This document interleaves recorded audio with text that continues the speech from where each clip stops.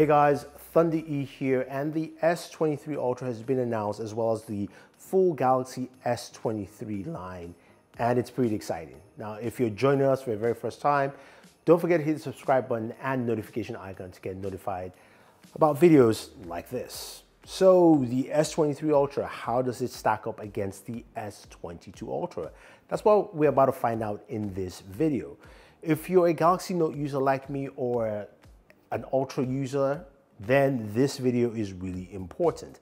How well do they stack up? Now let's start off with the first thing, of course, design. Both devices look rather similar. Yes, they do at very first glance, but there are some key differences with the S23 Ultra compared to the S22 Ultra. The S23 Ultra has a flat side design. It's not as, the curve on the screen is not as pronounced as the S22 Ultra, and it feels more like a Galaxy Note, more with that boxier shape in tow, which is nice to see.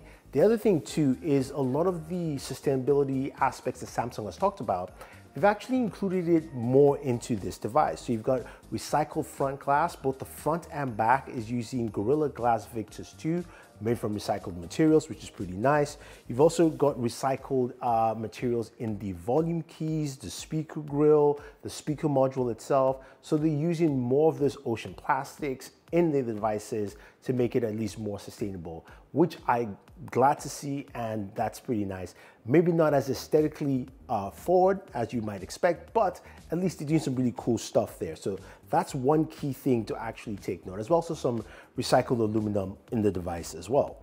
Now, the next thing, of course, is the camera, and that's one of the biggest things they announced. Samsung is moving from its 108 megapixel camera on the S22 Ultra and moving to a brand new 200 megapixel sensor for its main camera. Now, that's not all. All the cameras on the device will also have updated lenses as well. So the periscopic zoom, the 10x periscopic zoom, the 10x regular zoom, as well as also the ultra wide and the front facing camera. So what does that actually give you in terms of usage? Well, with the S23 Ultra, you do have raw images captured at 50 megapixels and 200 megapixels. So you're getting sharper, more condensed images altogether. This will also help with nighttime photography as well, because this pixel binning now does 16 megapixels in total. You should be getting some better images there. And then when it comes to video, you're getting 2x OIS with this device. So that means stabilization is better than the Galaxy S22 Ultra. And we're even seeing some of that stabilization with things like Super Steady, which now shoots at 2K 60 frames per second. It used to be just 1080p. Now it's 2K 60 frames per second for Super Steady. So I can't wait to check that out fully once I have the device in-house in hand. And another thing, of course, for video lovers is that now you can film at 8K 30 frames per second instead of just 8K 24 frames per second, as we had on the Galaxy S22 Ultra. Now, to make this all happen, this is powered by a brand new processor. And for all those out there, this is the same processor on all Galaxy devices. This is the Snapdragon mobile platform for Galaxy. This is the Snapdragon 8 Gen 2 mobile platform for Galaxy devices. So this is a specific chip for Samsung that's based off the Snapdragon 8 Gen 2, which is a higher clock speed that brings in a ton of new features. Now, that clock speed should improve gaming on the device, so you're getting better gaming performance overall. Should also help with the battery management and overall optimization of this device. Of course, when we do our full review and we spend more time with the device, we'll see. But again, this is the first Galaxy S device in a while to have a full Snapdragon complement across the planet, which is great to see, and something the S22 Ultra just didn't have. Now, this also will be seen in all Galaxy devices. So this chipset will be there with the S23 Plus as well as the S23. So they're all getting the same chipset across the board.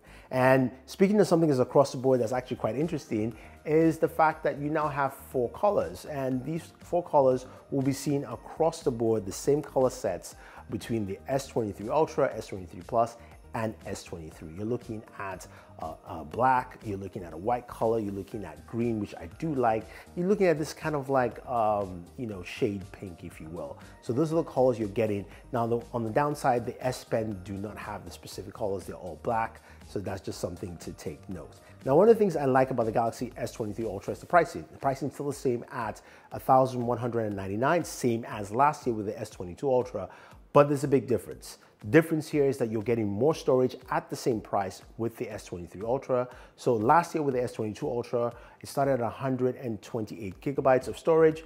Now the S23 Ultra starts at 256 gigabytes of storage with 8 gigs of RAM, goes up to 12 gigabytes of RAM and a terabyte of storage. So that's actually pretty cool there, and I think makes compelling reasons for anyone who is looking to upgrade. Now, I'm gonna make that a little bit easier for you here.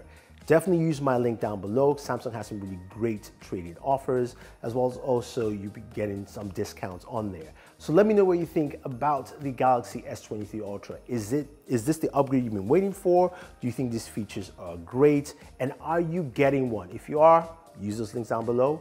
And otherwise, don't forget to like, share, subscribe, and always enjoy your entertainment.